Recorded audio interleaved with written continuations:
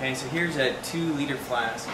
You can see it's not even marked at 500. We'll probably fill it up just here at the bottom, just kind of like the other solution we saw over at the hood.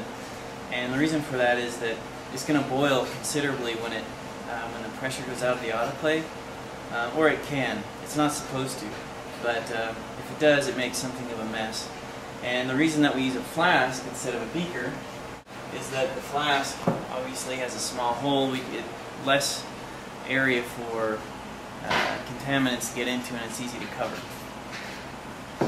So the weigh boats, that's what I call these things. This one's a little covered in powder. It's because it's always used to weigh out the same thing. The scale needs to be turned on. With the weigh boat on there, it automatically zeroes it. If it didn't zero it, see I take this off, it's at 0, it's at -4 grams. But if it wasn't on there, I just hit 0 and it'll reset to 0 to whatever weight's on there. We need 20 grams.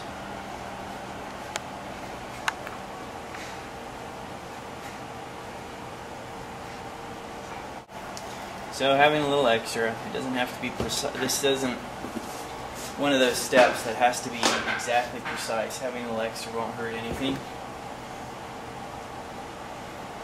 Pour this in here. Generally I put the solid media in first and then the water. Okay, tap that out. Put this down. Now let's add 500 of water. Now you want to use distilled water. This is distilled water in these 2 jugs here.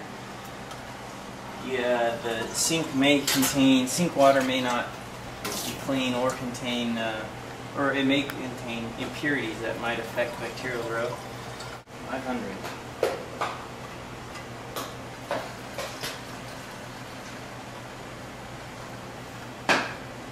So we'll add the 500.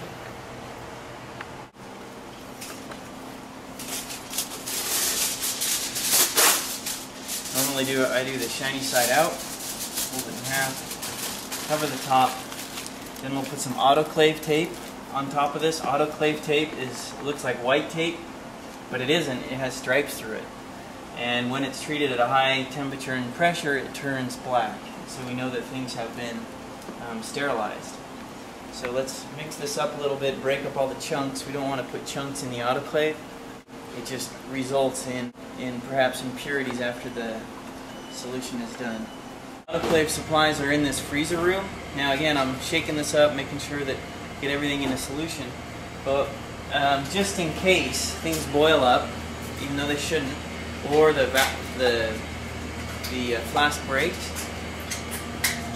you need to put everything in the autoclave in a tray like this. Okay. And it also is handy because this tray cools off quicker than the glass flask, so you can pull it out of the autoclave a little quicker.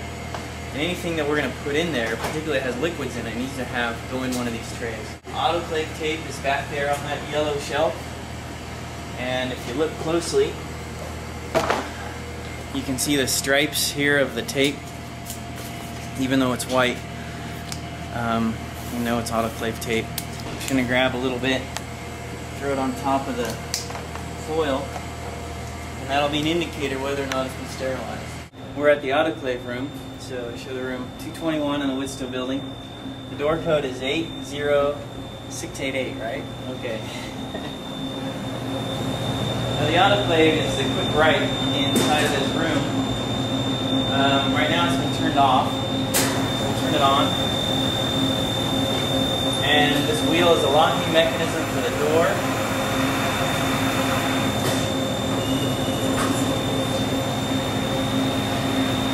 And it's pretty cold, but it heats up really quick.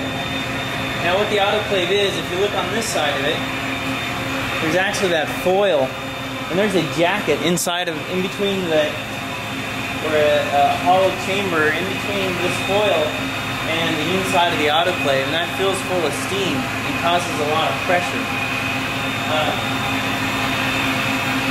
And then the other part about the autoclave is that there is a seal on here.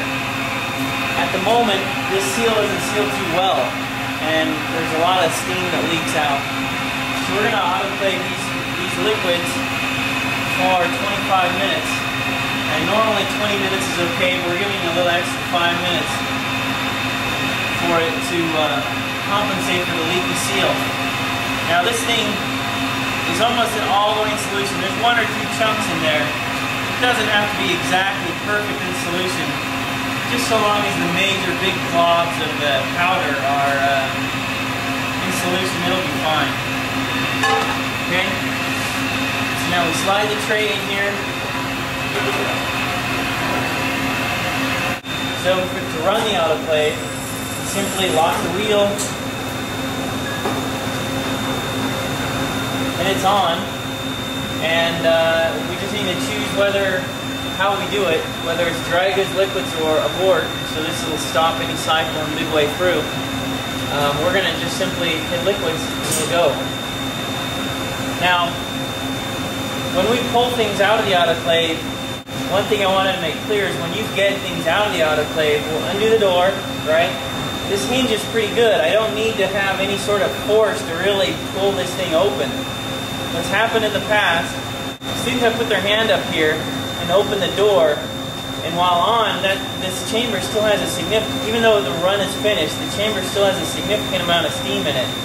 And that steam comes right up against the wrist, and we've had one student actually that had third-degree burns all along his forearm here, because they're not, you don't want to put your hand right coming out of the steam. Now, if you're wearing a lab coat, that could save you there. Just undo the wheel and pull it open. If it helps, use both hands to pull the wheel open, then you'll remember not to put your hand up here. Even though it runs at about 25 minutes, the timer takes a while to get going because first of all the pressure has to build up, and once the pressure is built up, that's when the timer will start. It takes about an hour to finish, also because the liquid cycle has a very slow release of the steam, because if we drop pressure really quickly, all the liquids would boil and make a mess. So the autoclave knows to release the pressure slowly, and that's the difference between the liquid and the dry cycle. The dry cycle actually finishes a lot faster.